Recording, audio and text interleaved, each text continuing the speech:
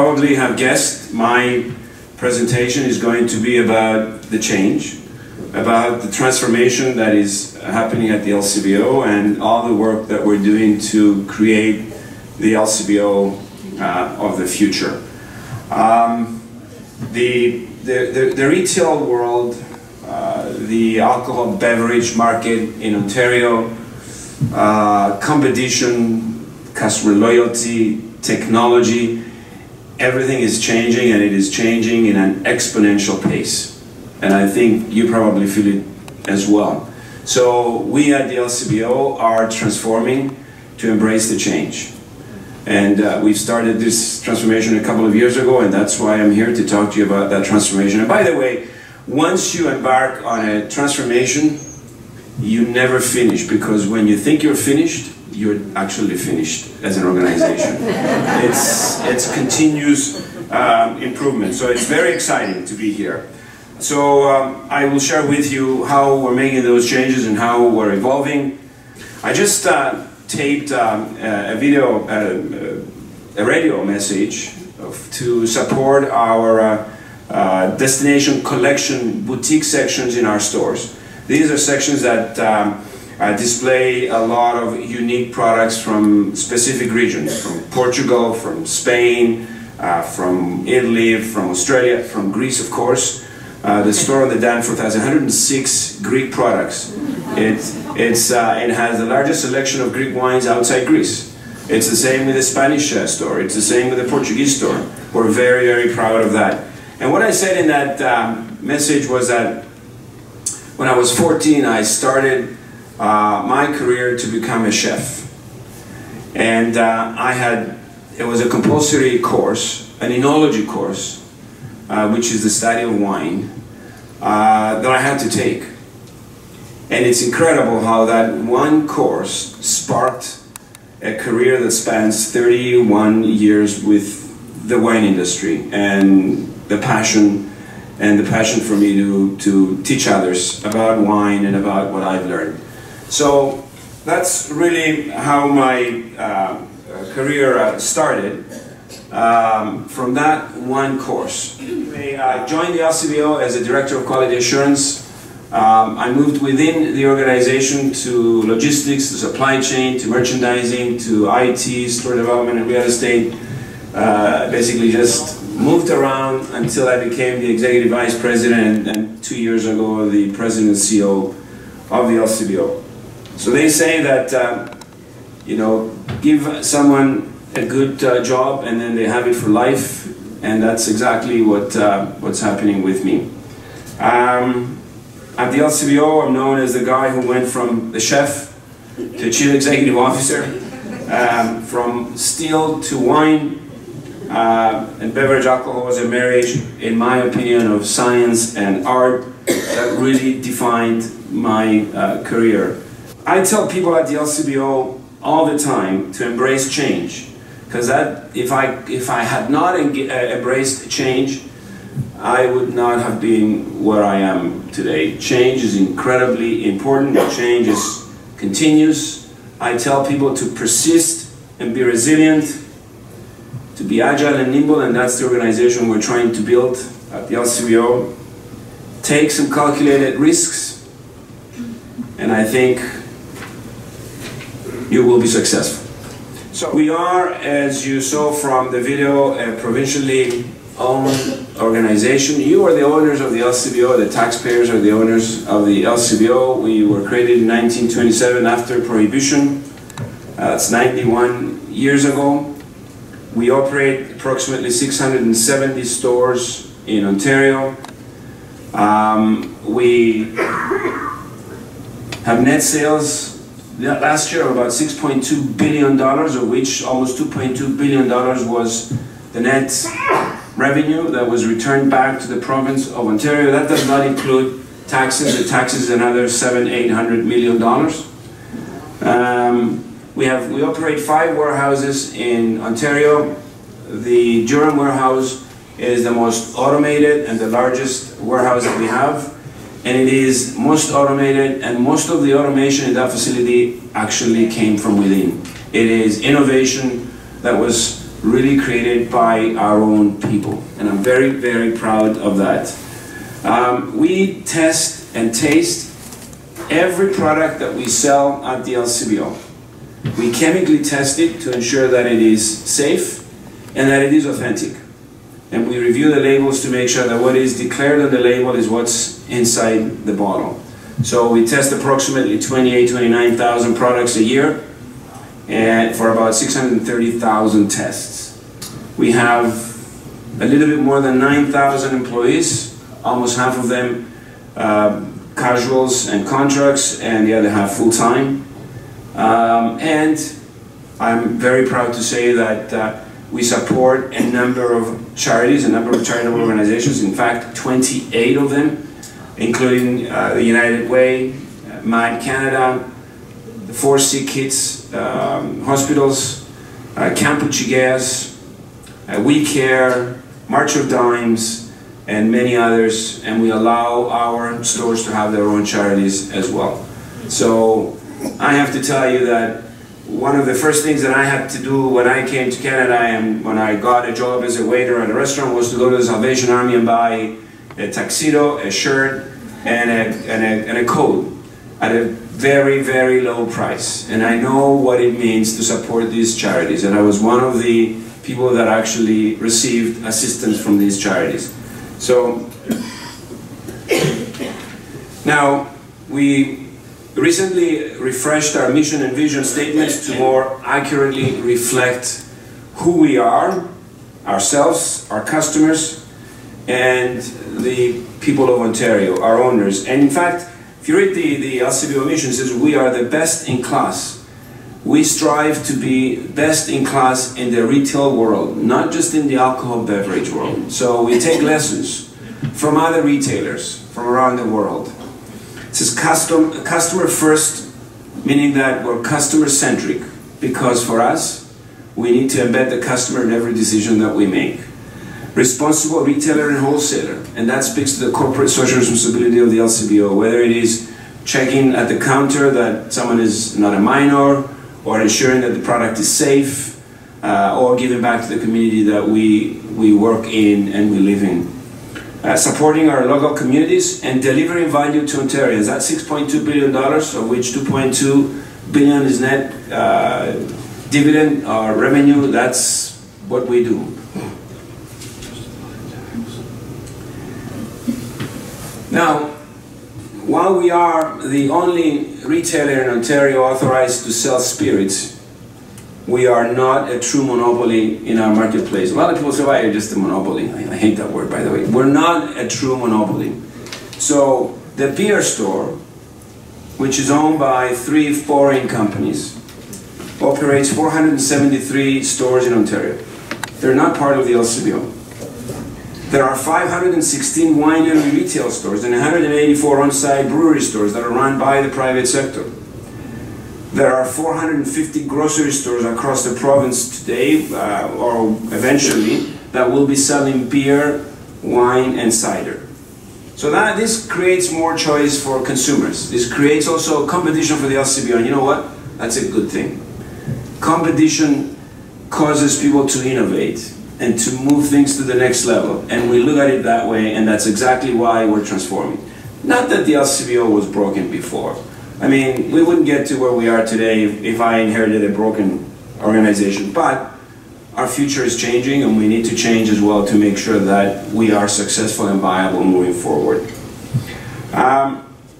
We obviously were the wholesaler to the grocers and to the TBS on imported products, and we look at the grocers the same way as we look at our retailers. So that forces us to be an ambidextrous organization. We were an ambidextrous organization before, because we sell a product that is controlled, but we also do great marketing and we increase our sales. So we try to be ambidextrous. We try to be socially responsible, but also increase sales. Someone would say, well, how do you do that? In a balanced way. It's the same with selling to the grocers, who are actually competing with us. But for my supply chain, they're good customers. So we treat them the same way as we treat our retail customers. Now, as we embarked on our transformation journey, we began a robust process to map out a long-term roadmap which resulted in the most comprehensive 3-year strategic plan in the history of the LCBO.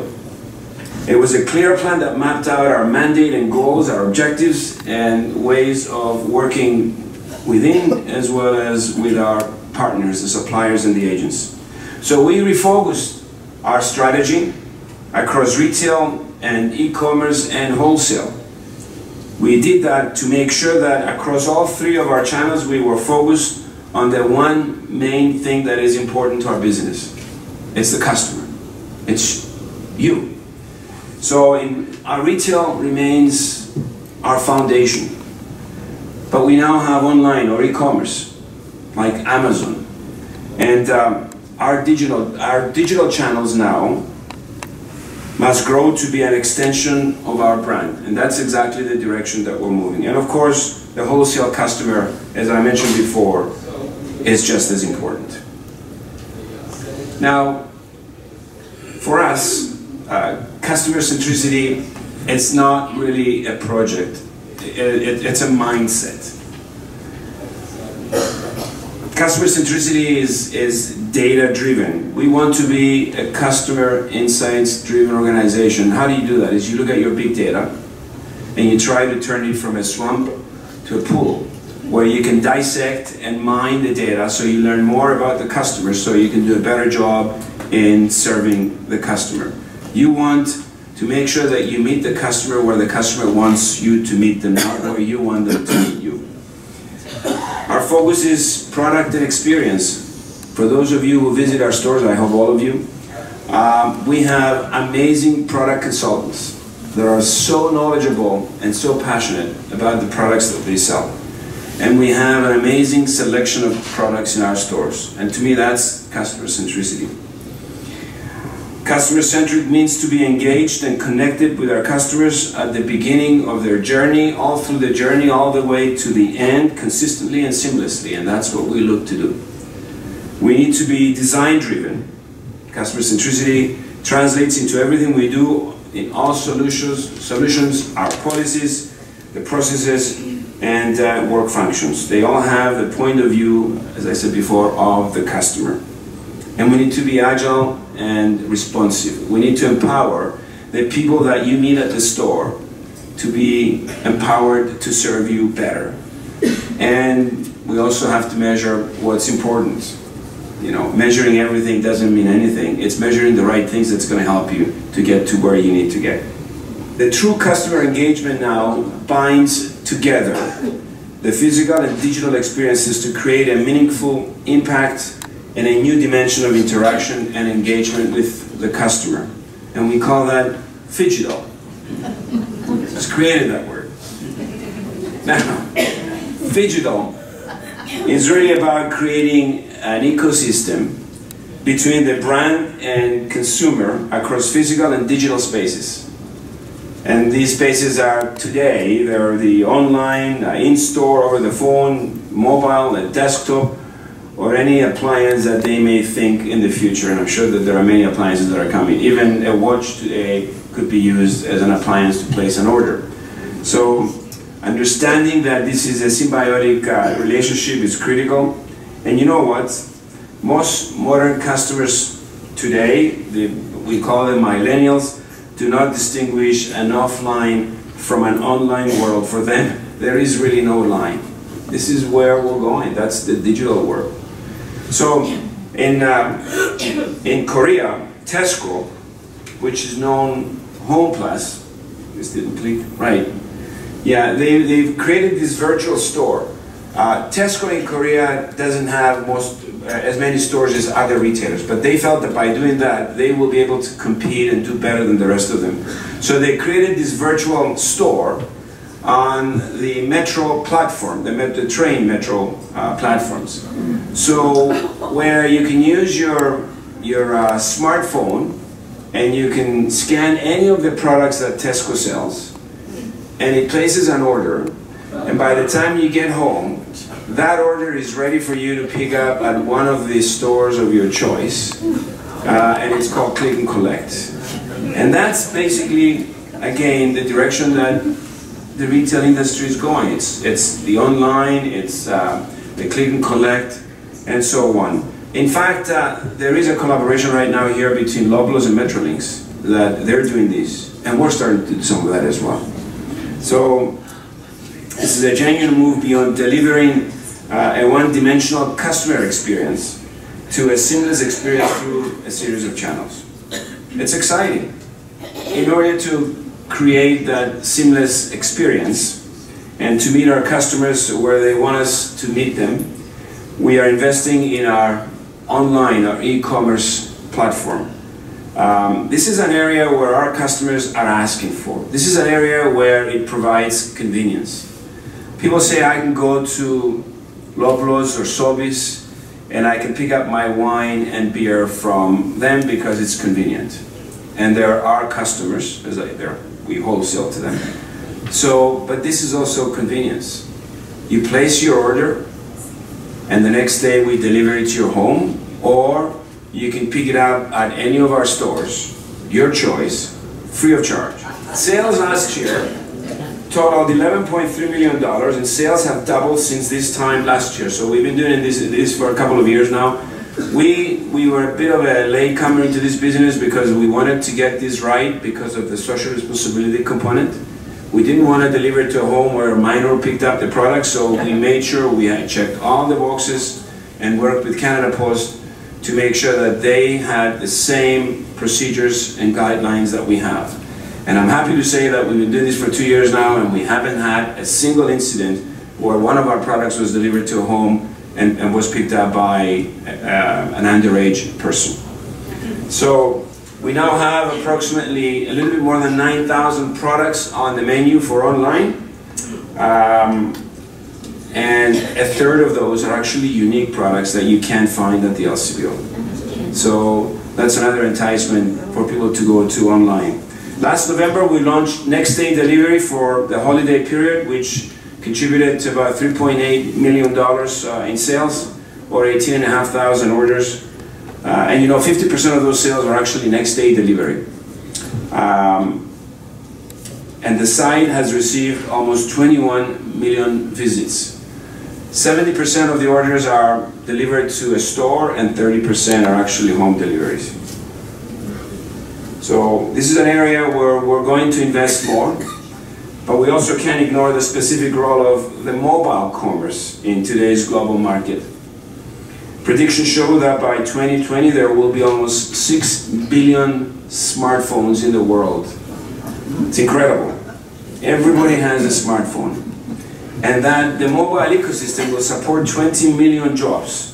So we need to seize opportunities and respond through service and innovation in this area. So we saw that approximately 60% of online traffic was actually coming from mobile. So we prioritized an upgrade to our map, to our app. Today you can actually use your mobile phone for a very fast, a very secure, and a very user-friendly experience. So what are we doing next? There are a lot of exciting things that we're working to attract online customers and to really meet them where they would like us with the offerings that they're looking for. And we want to attract more and more customers online. Our plans are all guided by 3 key principles. The first one is going phygital. Our efforts to create a seamless experience across our retail and digital channels for all of our customers. Whether it is a retail customer or a wholesale customer, to us, we would like them to be able to use the online. In fact, we sell to restaurants. We call them licensees. And our sales are between $600 and $700 million to licensees. Every one of them could actually go online in the future, place an order and have their product delivered to their restaurants. In fact, we can go a step further and say, if you allow me to have access to your inventory in the back room, I can ship that product to you without you placing an order, and I'll make sure that I have that inventory in my warehouse. You don't have to have it in your warehouse. And that also helps me to take the people out of the back room our customer sales reps and put them at the front room so that they can service the customer better. So there are a lot of efficiencies that you can gain out of having the online. We're looking at the global market.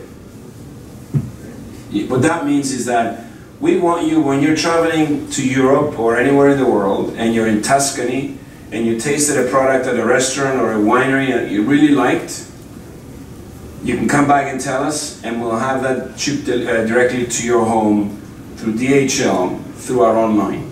We do it now. A lot of you don't know that we have what's called private ordering and consignment, but it takes a long time, and we're not really set up for that. So this is something that within a year or so, once we roll out our order management system, we'll be able to do that. It's the global market. So now we open, the world will become our shopping basket.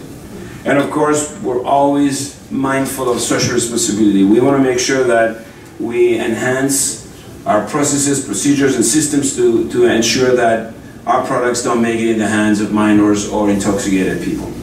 So some other priorities are the ability to pre-order and pre-populate carts, to do same-day delivery. Believe it or not, some people would like their wine the same day.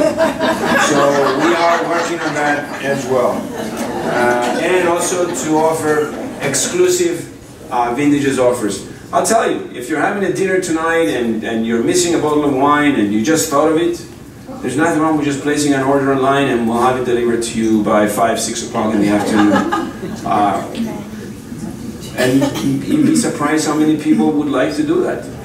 So we're working on what I called before click and collect, just like what they do in Korea, where you place your order and you come by the store and pick it up. How many of you use Starbucks, where you can actually use your mobile and they have your coffee ready at the corner and you pick it up? It's no different than that.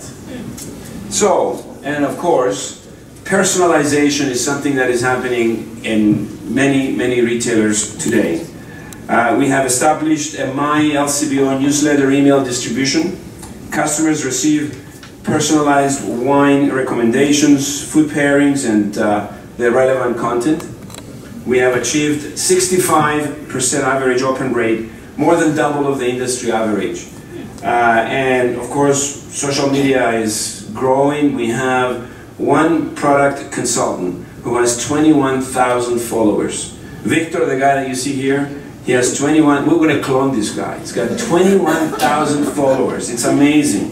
So, and we're in LinkedIn, Facebook, Twitter, and Instagram, and our people are doing a wonderful job.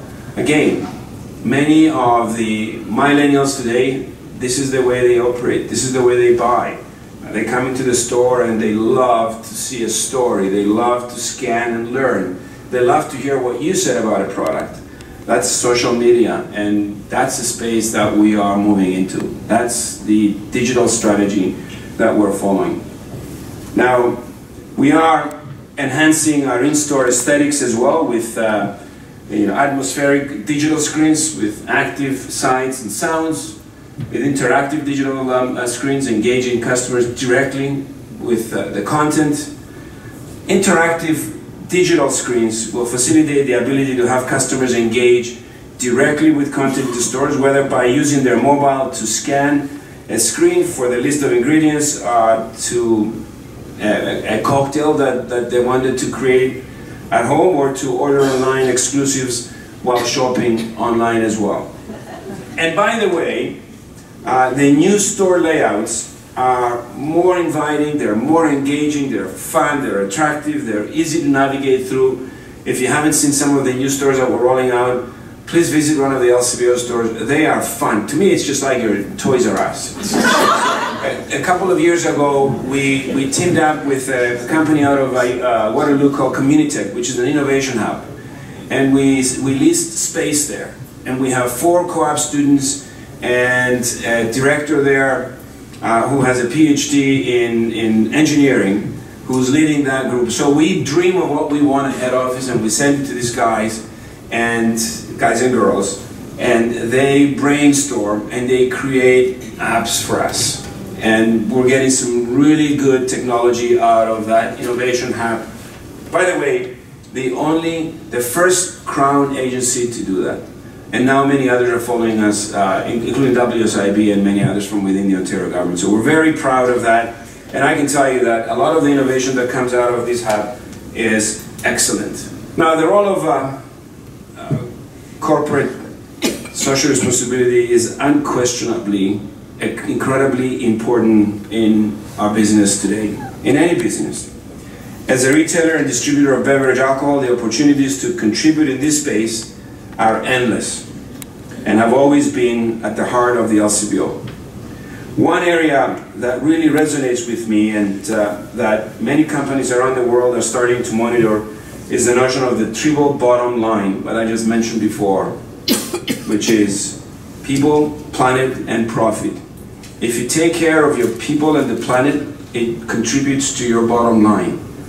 It helps your people, their engagement, it reduces absenteeism, it reduces presenteeism, you gain efficiencies, and you save the environment, and you're ethical, and you treat your people well. So this is the direction that the LCBO is moving.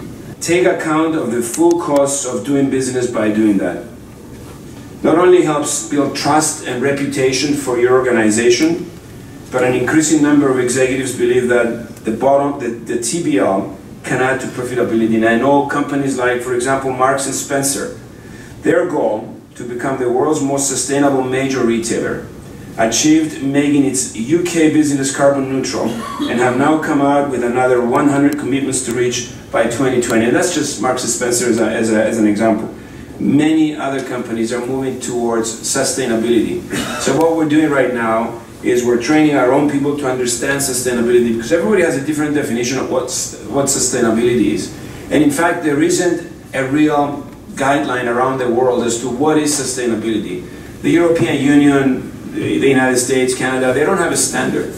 If you want to talk about organic, they'll tell you what organic is. If you want to talk about biodynamic, they'll tell you that Demeter standard. But if you talk about sustainability, nobody can really tell you. Everybody has their own interpretation. So what we're trying to do at the LCBO is to set up a standard which is flexible enough for our suppliers to meet, but not loose enough not to be taken seriously. It's a challenge, but being the largest liquor buyer, one of the largest liquor buyers in the world, we also carry a lot of leverage. For example, we set up the lightweight glass a few years ago, and now it became the Canada bottle around the world. At first, we can do the same with sustainability, and that's the direction that we are moving. Always taking care is our logo when it comes to our own corporate social responsibility. Our CSR is based on 4 pillars: the environment, or environmental sustainability, product quality and safety, and I talked to you about what we're doing in quality assurance, the community involvement and fundraising with all those agencies that we try to support, and responsible retailing. Everything we do at the store, our people are well trained to ensure that whatever we do, it is done in a socially responsible manner. And of course, we go beyond numbers. Some things you really cannot accurately measure, such as the customer loyalty and experience. To us, customer loyalty is incredibly important, and we do everything we can to ensure that we attract the customer back to the LCBO.